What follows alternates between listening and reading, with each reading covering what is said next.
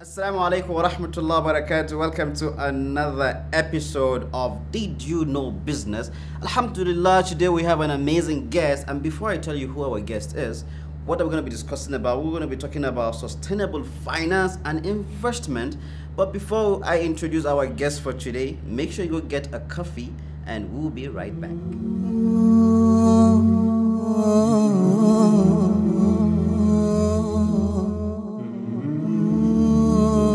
All right, alhamdulillah, as you all know, I said go get a coffee and we'll be right back. Now we're going to be having our guest for today, and he's none other than Attahiru Maccido, and he's an expert when it comes to Islamic finance. He's a trainer and as well as a consultant, and he has done so much in the space when it comes to Islamic finance in Nigeria. Sheikh, you're welcome to the show. Thank you so much, brother Nshuraim. Barakallahu fiqh. I call you Sheikh because you're the Sheikh of finance. MashaAllah, Rabbi. Good to have you on the show, brother. How do you do? Alhamdulillah, Kasiran. MashaAllah. How have you been coping with the pandemic and the left, right, and center? How's it been? Of course, it's a new world. Everything is new with respect to the COVID, so definitely we've already amended our life with respect to that. So life goes on. May Allah make it easy for us. Ya Rabbi. Good to have you here. So a lot of people, let's go straight to the point, right? A lot of young people, a lot of business individuals, they want to go into businesses. And a lot of people think there is no need for them to look at the Islamic finance in general, the benefit it gives. And I got to realize a lot of people who are into Islamic finance are not even Muslims, are even non-Muslims, right? Who enjoy the facility, enjoy how it's going and likes of it. My first question is, what does Islamic finance means today in the conventional world? Well, thank you so much, brother Nshuraim. And of course, like you mentioned, there are a lot of people that are non-Muslim, but yet they are into Islamic finance. Now, if we understand what the Islamic finance principles are, it is actually embedded into all the main religions that we have, Abrahamic religion in particular. If you go to Christianity, Judaism, Old Testament in particular, as well as Islam, of course. But of course, it is Muslim that usually practice it, and that is why globally it is known as Islamic finance.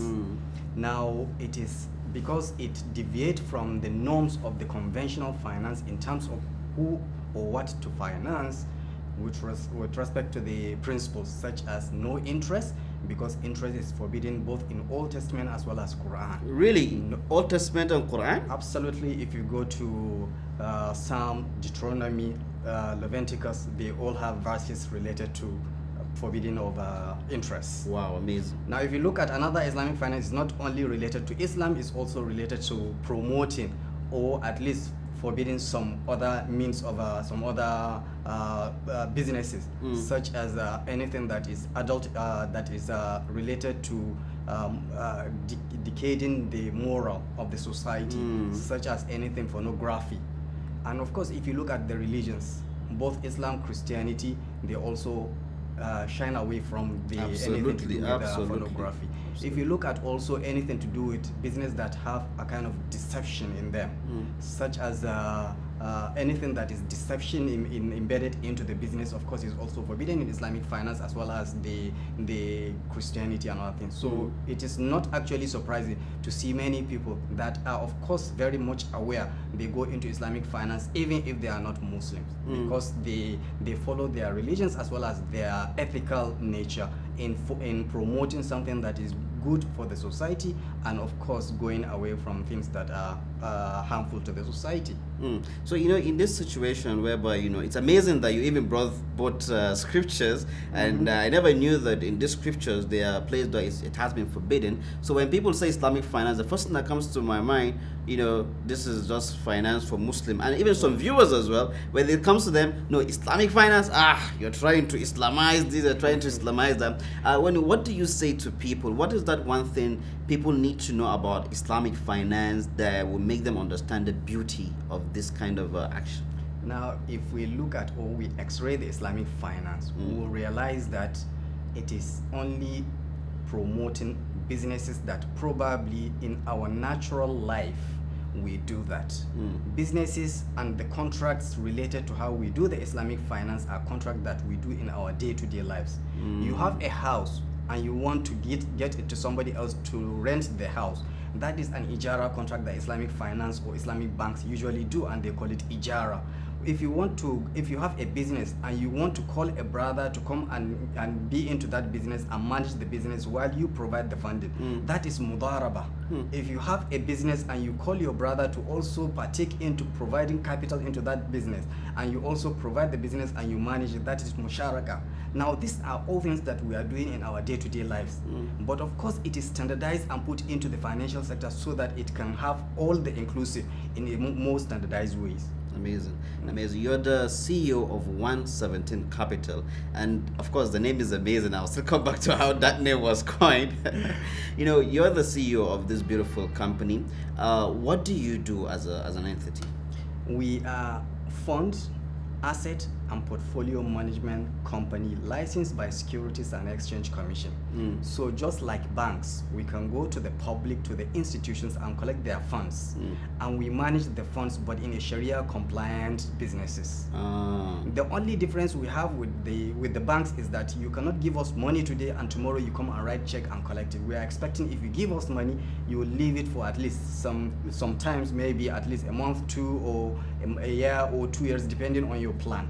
So that is why we are fund manager, but licensed by Securities and Exchange Commission, meaning we are a player in the capital market, not in the money market, licensed by CBN. So people can come to you. You know, do you have like categories of people that can come to you, or as a young person, I want to go into business, I heard that you're fund managers, I can just come to you, or what? We cater for every need, actually, every person's need. If you are a retailer, a retail investor, we also have products that can suit anyone. If you are a high net worth individual, we also have. If you are institutional investor, we also have. Because we can do mutual funds registered and licensed by Securities and Exchange Commission that can even take as low as 5,000 per unit. So meaning we can cater for the institution, for the retailers. We also do high net worth to the extent that a unit may be 50 million. It depends on the product and it depends on the profile of the investor. Amazing. You know, recently I've had interest in real estate, and I call myself a realtor now. And you know, on my Instagram, you know, I just changed the status there, and I put realtor and the likes of it, because I felt a lot of people are going into real estate, and I've seen so many people who are into real estate. Now, there's so much money, mashallah, tabarakumullah, in that aspect. And if you look at deeper from a more spiritual point of view, you are creating, you know, homes for people to stay, a very conducive environment for them to live, which is an integral part of our society. Now, how does Islamic finance relate with real estate? MashaAllah Rabbi. Like I mentioned to you, Islamic finance activities in different contracts depending on which contract the stakeholders will take. If, for instance, is a real estate developer approach a financier who is doing Islamic finance like 117 Capital, we sit down with the company and we decide on which contract are we going to take. One, we have a contract like I mentioned, which is musharaka, and that is mean partnership. We look at what exactly the real estate developer is going to bring on board. He is going to monitor all the necessary development, construction. He is going to probably get some buyers to come and buy the assets and whatever we have, while we become the financier. Maybe the real estate developer may even have his own land. His land can be valued and provide a monetary value related to that and say, this is your contribution in the entire project site, while we fill the gap. With respect to that, meaning we are providing the financing for the development of the real estate. We can also do an istisna, meaning for the first one, meaning the assets are going to be shared according to what we will agree. How many number of houses will be yours as real estate developer and how many will be ours as financier. We can decide on that. And how are we going to exit? Are we going to get somebody to buy it and we take our profit and go? If that is what we agree with the real estate developer, we take it. The other contract is probably as istisna. The real estate developer needs funding and approach 117 Capital or any financier that is playing into this particular mode of financing. He may decide, the financier may decide to say, I will take it as an inventory, so I want to buy this particular asset. How much do you sell a house? You have so number 50 million per unit, for instance. Here is my 500 million and I need 10 units of that. construct it within 18 months, deliver it to me. However, within this construction period, if you have anybody that is interested in buying it, because I know how much I buy it from you, then I can also sell it with a profit markup together with that one. That is al-istisna. There are many other things we can do. That is with respect to the real estate developer. But in the real estate developer, there are off-takers that may also be interested in buying the house so that they can stay in the houses. But probably because of the cost, they may not pay at once. And they may decide to pay a commitment amount to the real estate developer, but they may be hooked in there without making the balance of payment. Right. They can approach like us, 117 Capital, and we can sit down and agree. We are going to fill the gap. But if we fill the gap, meaning we will be co-owners of the house. And by the time we be co-owners of the house, we will agree that you are going to stay into the house and be paying rentals for our portion of share in that particular house. And gradually we'll be selling a unit of our portion of our unit for every year you buy a portion until a certain year when our unit is going to be zero, while you will take the entire house. So we can do it in different form of financing we want. We can do an ijara, which is a lease contract. We can do musharaka, which is a partnership, co-ownership of the house, and other contracts we relate with, either to the real estate developer or to the off-taker who is interested in the house. Subhanallah, this is really amazing. I don't know much about this. So now, I'm glad I have you on my show. Now, this is a personal question. If the people who are watching benefit, mashallah, tabarakallah. Inshallah. Now, I want to go into real estate. What do you advise a young person like me to do first, as a Muslim and as a young person? Of course, before you do that, you have to purify your intention, what you intend to do. But you know that the real estate is a trust business where people are going to entrust their money and expect you to perform.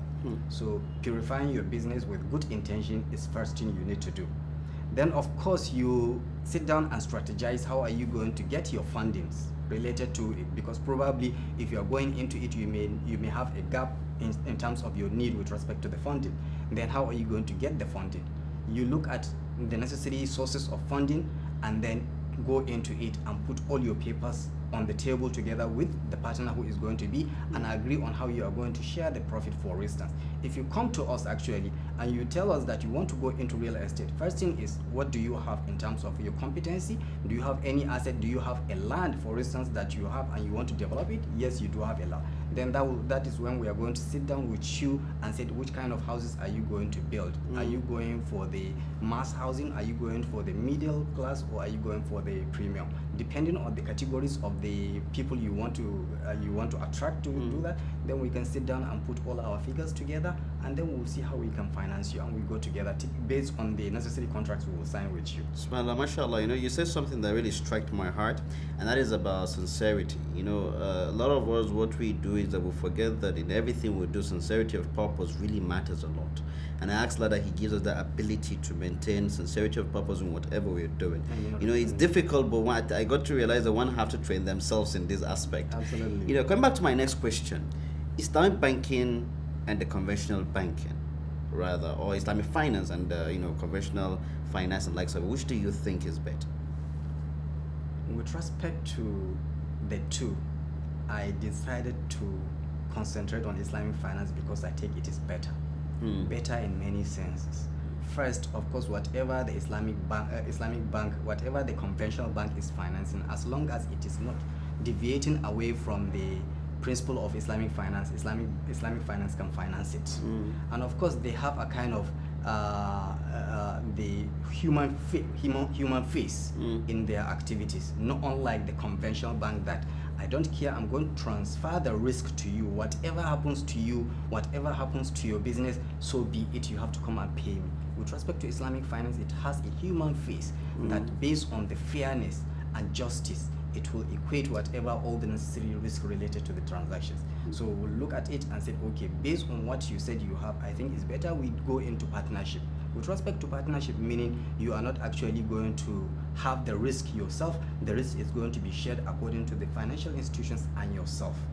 Or decided to say, okay, you want to actually buy an asset, then Islamic bank can buy it in a form of a lease or in a form of cost plus the profit mark of sales. But it has a human face in whatever it does, in line with the Sharia and in line with the Quran. SubhanAllah, that means Islamic banking is in line with our reality. Absolutely, yes. is, like I mentioned to you and like I explained to you, is even our day-to-day activities we do. People, if you go to, for instance, the East, there are a lot of people that are selling vehicles, but they do have their relatives probably in Netherlands and other places that they already have this kind of flawed vehicles. And they ask them, please, can you send me a car? Yes, I can send you a car. Then pay the money based on the pictures you can see, and then he will ship it and you clear it or whatever it is. That is a contract in Islamic finance called Salah. And of course, they are doing it in their day-to-day activities, and yet they didn't know that they are doing Islamic finance, but it's contract. Or you know that based on even the tradition of Eastern people, for instance, the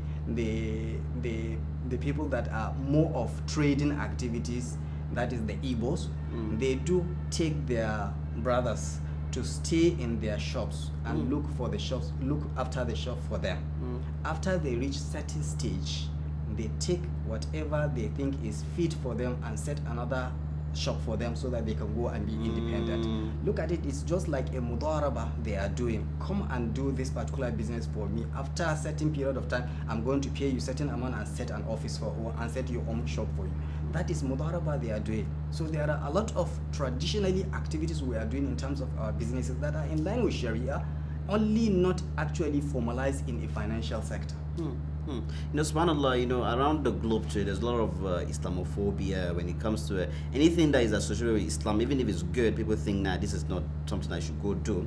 Do you think that, because from what you've said, Islamic finance is in line with our day-to-day life, is in line with our reality, and as Muslim we care not just about other Muslim, but humanity at large. Absolutely. Now, in this situation, do you say that it will say ethical banking or ethical financing and Islamic financing, are they the same, or these are two different things? Well, in different jurisdictions, some jurisdictions they call them ethical financing, and they believe it is Islamic financing they are referring to. Some jurisdictions they call it participating banks, for instance, in Turkey, and they are referring to Islamic banks. They all call them all normal. But here in Nigeria specifically, for instance, once upon a time we had ethical funds, such as IBTC ethical funds, but that was before we even start doing more of Islamic finance activities in Nigeria. And that ethical funds, actually, it has its own definition of ethicals, not Sharia compliant per se, because they do invest into IBTC shares, bank shares, and of course it deals into interest, so it cannot be Sharia compliant per se. But they call it ethical because they don't actually invest in breweries, they don't invest in tobacco, they don't invest in other things that are harmful to the society according to their definition. So in Nigeria, calling it ethical may not actually give the absolute meaning of Sharia or Islamic finance. But they all draw the line from Islamic Sharia. They all draw the line. And I give you an example for IBTC fund, ethical funds they came prior to even Securities and Exchange Commission giving their rules on Islamic finance. Now, it is only in 2008, March specifically, that we started having Islamic fund, which is a public fund by Lotus Capital, and that is why they call it Lotus Investment, Halal Investment Fund. Now, prior to that, we don't have any Sharia compliant, but we do have ethical funds. But since after that, SEC decided to come with the rules and regulations on the Islamic funds, and since after that, because of the governance structure provided by SEC, now most of the funds that are coming as Sharia compliant are really Sharia compliant. Amazing. You call them sukuk funds, you call it investment or fixed income funds. They are really in line with the Sharia, because in the SEC rules and regulation, they even mention that whoever comes as a fund manager to provide a mutual fund for the public to invest must make sure that that fund has Sharia board that will look at the activities of this particular fund and the fund manager to make sure that it is really doing Sharia compliant activities, and it will give certification on annual basis after doing the audit of the activities of the fund in order to ascertain that it is Sharia compliant. So since then, those that are coming as Sharia funds or Islamic funds are really Sharia compliant because they do have governance structures by SEC. You know, amazing. This is beautiful, and we ask Allah to bless you, and we ask Allah to increase you more knowledge. Subhanallah, I think, you know, there is a need for people to be more aware, to have a proper and a deeper understanding of Islamic finance. And I think, here, as did you know, we'll try to make that effort, inshallah. Just before we end the show, there's a question I have for you. And this, affects, we as Muslims here in Nigeria. We see there are a lot of funds given out there in this, from the CBN, that people go to benefit. And every time we want to approach that fund, we have been told, nah, don't do that. It's haram. You train the path of Jahannam. So everyone is scared, right? This is not haram. This is haram. Sorry, this is not good for ourselves. Do you think that the federal government is making an effort when it comes to making some of these funds much more accessible, in an ethical way and likes of it? And what do you think we should do as a faith, as we belong in Islam, that we're not allowed to take funds if they are interested in it? MashaAllah, Rabbi, this is a very important question, and it has been asked by many brothers actually.